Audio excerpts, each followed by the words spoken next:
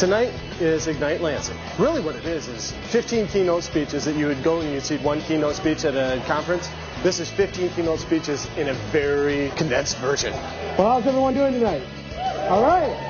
You guys look fantastic. You've got very creative people coming together in a very dynamic atmosphere to talk about awesome ideas. The subject matter ranges from urban agriculture to ice climbing and everything in between. Who's adopted? By a raise of hands, how many of you were born? Excellent, just a few of you, awesome. I actually am adopted, and I thought it'd be kind of interesting to share some of the history of adoption and kind of my personal viewpoints of it. But I thought I'd kind of do a little bit of a twist on it, an infomercial, sell you the idea of that it's an opportunity to be adopted for you.